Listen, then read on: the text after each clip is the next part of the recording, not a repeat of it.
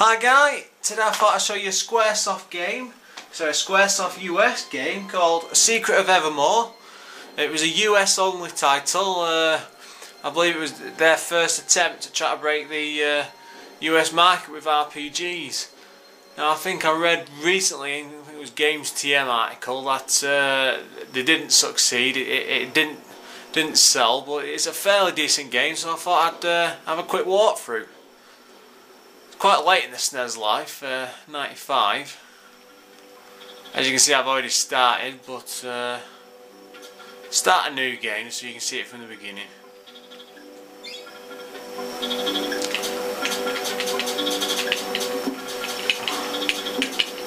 I hope it'll let me call this one Loth as well. There we go, it has. Yeah, it's hard to describe without ruining the story. It involves time travel and an intriguing crossover between our world and a mixture of some peculiar fantasy ones, and quite a lot of reference to some really old B movies and a lot of scripted jokes for it as well.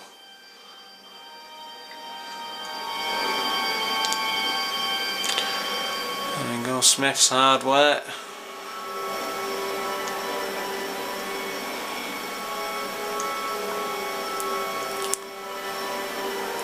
I think one of the reasons for this failing at the time, and I'm only going off the odd bits I've read over the years, I think they just released one of the Final Fantasy games, and they were expecting something really special from, actually it might have been Secret of Mana, I'm not sure, anyway. They're expecting something really special over there, and when they were hit with this, I don't think a lot of people quite understood thinking behind it.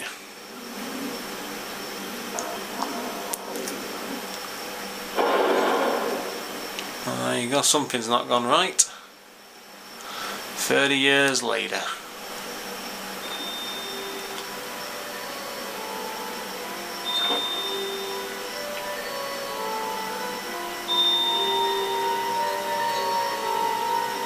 Ah yes, the dog.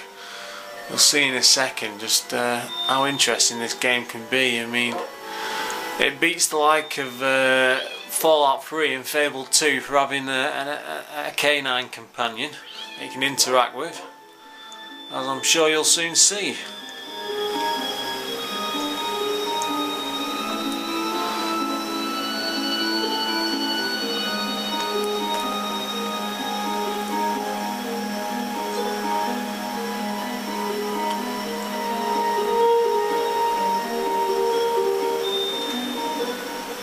Well, the dog chased the cat away, and now the guys chased the dog away.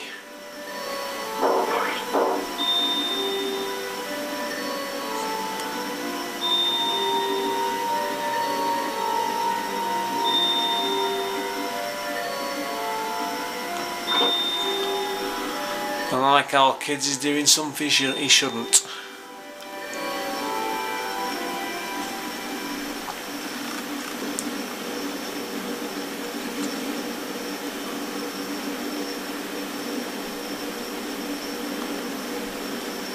See, there you go. I don't know what that means, that reference, but it was again another relation to an old American B movie. We should get out of here before something goes terribly wrong.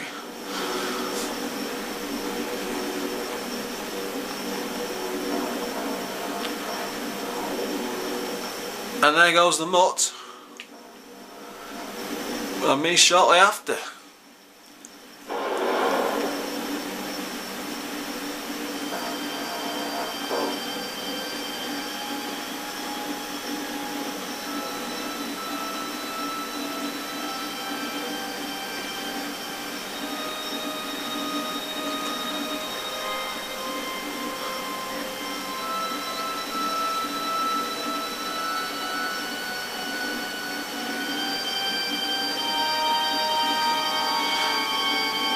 Yeah, that's it, Gramps, send us home.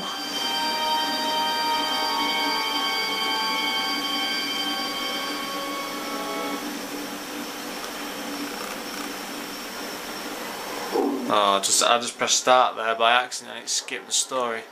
But I suppose it's taking us straight into the game. As you can see, I can move around just like any top-down action game. Pressing the B, yellow button, uses his weapon. Y and green brings up a menu. Usual RPG stuff. Standard bone bill looks of it. Let's have a look. And doing X or blue does exactly the same, I think. Oh no, they're all different menus. Let's go kill something. Found a petal. Right, this is where it's interesting.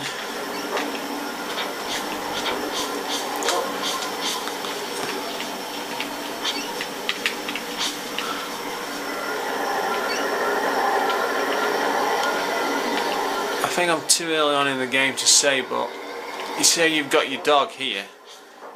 Besides helping out with attacks and joining in the fight, he can, oh my god, he's scratching himself. He can be quite useful and will hunt down stuff that can be of use.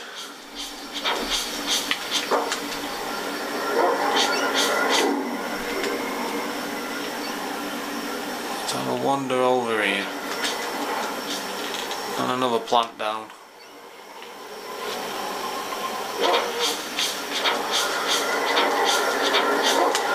Yeah, so we've not got time to show you in the video, plus I'm not too far ahead of where we're playing from on my save file.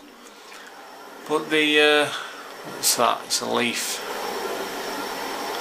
I have a strange feeling about this. Oh. I don't know if I've got an item here. Other menu. Action.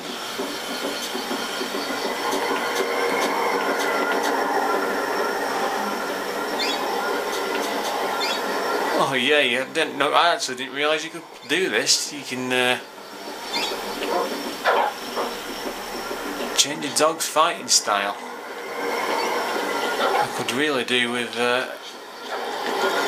something to heal.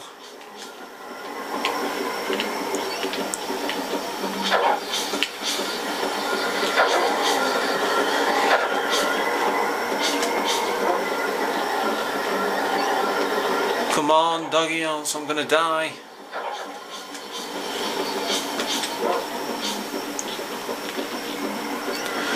Yeah, sorry guys, what I was going to say before about the game is it's based across lots of different B-movie type worlds. Like this is like a Jurassic Park type, and I think you've got like your alien landings, your moon landings. Oh, dog's dragging me away,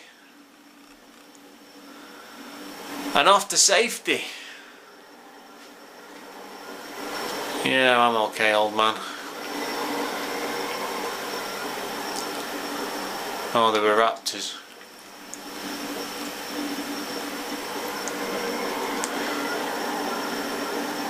Yeah, strangely enough, he changed. No thanks, we won't save. And it seems I can steal stuff, sorry, take stuff for free from the village.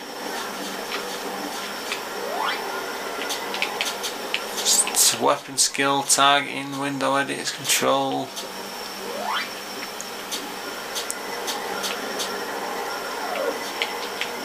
Oh well, made something different. Oh, I'm sorry guys, but time's ticking away. I'll do my best and have another video posted soon, but thanks for watching.